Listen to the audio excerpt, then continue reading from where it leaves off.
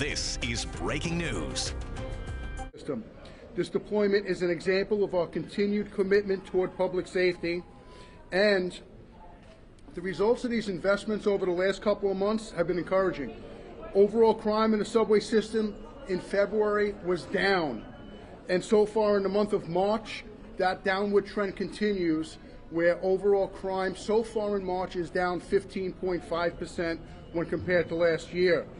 It's clear to everyone watching that we recognize the importance of a safe and orderly subway system, and that is why we're here.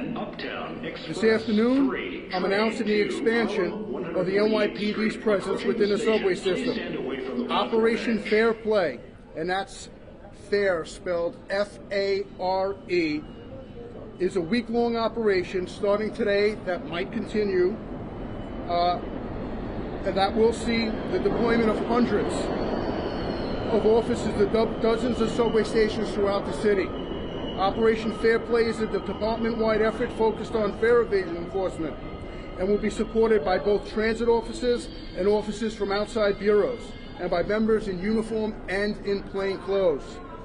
Blatant fare evasion at the turnstiles remains one of the primary complaints from both law-abiding subway riders and the MTA. Our riders should not be subjected to open acts of lawlessness anywhere in our subway system. And that tone of law and order must start at the fare gates. Operation Fair Play is a reminder to those who would think about bringing disorder to our turnstiles and the rest of the subway system. Don't do it. Don't jump. Don't crawl. Don't come through the gate. Make the right decision. Enter the system properly and lawfully, because if you don't, chances are you will be stopped. You may walk away with a warning, or you may walk away with a summons, just like 28,000 other fare beaters did already this year. Or you may end up in handcuffs when circumstances dictate, like the 1,700 people did already this year. I'll end with this. Over the past several weeks, the riding public has seen a visible and palpable increase in uniform presence in our subways. With Operation Fair Play, they'll see even more. Express 3, train 2, Ingalot's Avenue, 2 minutes. All right, so obviously, as we told you when we over in Hoyt Skimmerhorn, the commitment to transit safety starts with depth of service and keeping bad people out of the system. Most people commit these crimes are not paying their fare, and that's why you see Operation Fair Play happening this week. So with that, we're not going to take a ton of questions, but we'll take some on-topic questions if you have them, all right? Mike Rosenberg, can you tell us what stations you're going to be deploying this new initiative, where you're going to be? So we're not, because of the fact we want to keep it random, and we're not going to discuss exactly what stations, but they'll be deployed throughout the 5 boroughs. Over here. There was 2 stabbings today, 10 blocks apart in Brooklyn. How are you going to get these weapons out of the train system? I think people want to know what you're doing. So we're doing a lot. And look, the tone of law and order starts at the turnstiles, right? So far for this year, there is thousands of fare evasion contacts, either arrests or summonses. Approaching the station. There have been 20. Away from the platform edge. I'll wait for the. There have been 20 gun arrests so far in the subway system in the first 7.5 weeks for people trying to enter the subway system with guns. 10 of them, actually 11 of them. I'll talk about the 11th, which just happened today. 11 of the 20 gun arrests, they were stopped from entering at the turnstiles. Just this morning in Manhattan, at the Lansing and Essex, just before 11 a.m., transit cops stopped an individual, a male, entering the subway system. He went through the gate without paying. He was stopped. He was wanted for a grand larceny, and lo and behold, he had on him a firearm on him. Dozens and dozens of other illegal weapons are recovered, knives, and other items that could be used against people. So look, our cops remain focused at the task in hand, and they're having success. Cash, you want to talk about technology right here? Good afternoon, Kaz Daughtry, Deputy Commissioner of Operations. So I'm not going to go into details. But the police commissioner and the mayor has tasked me to try to find new technology that we can implement down here in the subway system. using the existing technology that we have here, which is our cameras that you guys see around us. And we're going to be looking for weapons. I'm not ready to make an announcement right now, but hopefully the next couple of days, when we finalize the, dealing with the companies, I'll be able to come back here and make an announcement of what technology that we're going to be using. But the message is that we are looking for technology that we can currently use down here in the subway system that can detect weapons to keep strap hangers and customers safe. Thank you. Well, Phil? No, good. Pix 11 had a question? No, answered.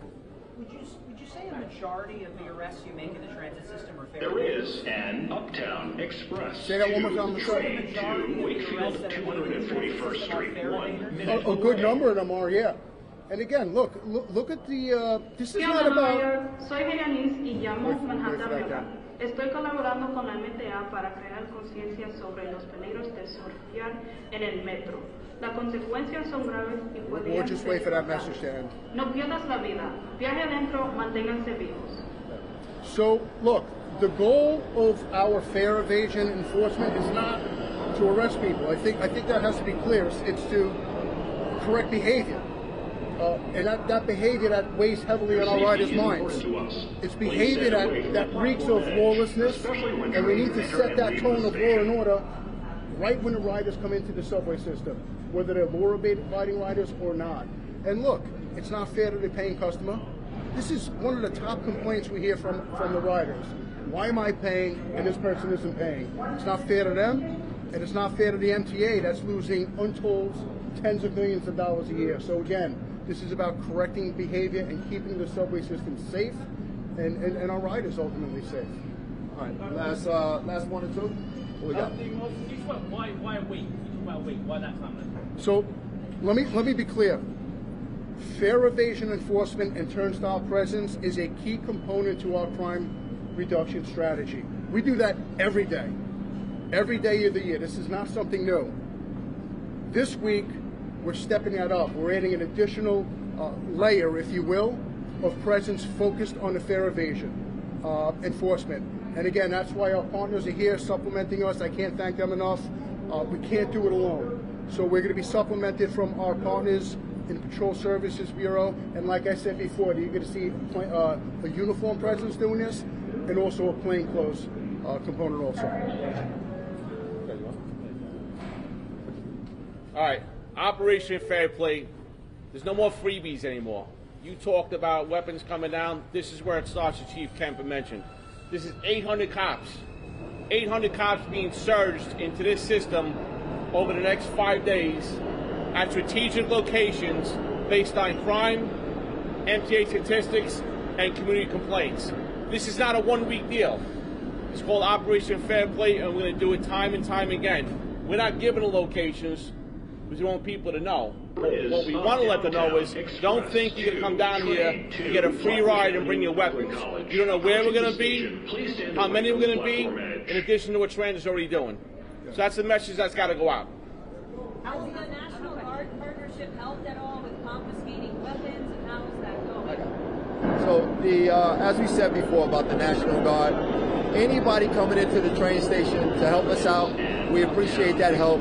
But this is not about the National Guard. This is about Operation Fair Play, and the National Guard's not a part of that. This is an NYPD surge, and again, as the mayor has told us, and you see our team, we don't have boundaries. This might be the chief of transit, this might be the chief of patrol, but we are the NYPD, and together we're going to reduce crime and make sure people feel safe in transit.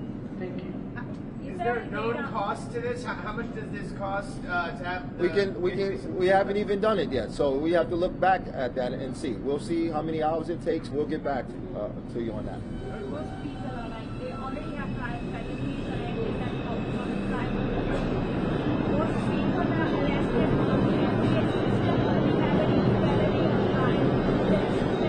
So is there a data that how many of them already have a felony or any misdemeanor to them and they are repeated offenders? Say that one more time, I apologize. People who are arrested on the MTA system for committing crimes, they usually have a prior felony or any record to their name. So is there any data how many of these people are repeat offenders, and if there is anything, and like do they have misdemeanors or felonies? So a lot of people have prior There arrests. is a We talk about this all the time. We talk about repeat offenders, and we talk about recidivism, and it's a challenge. I speak about this all the time. Look, here's some interesting data. Last year in the transit system, there was 13,600 arrests made in the subway system. When looking at those 13,600 arrests, there were 5 people. There were 124 people that were arrested 5 or more times. Just last year in the subway system. And when looking at those 124 people combined, they've been arrested over 7,500 times in their lifetimes. So if that doesn't tell you the story about recidivism and repeat offenders and the challenges we face as a police department, I'm not sure what will. All right, thanks everybody. So, Could a citizen, could an everyday taxpayer citizen ask a question? I got one question. yeah, we'll come over to you right after this. Just one question. Thanks everybody, and if you got any follow-up questions, just reach out to DCBI. All right, thank you.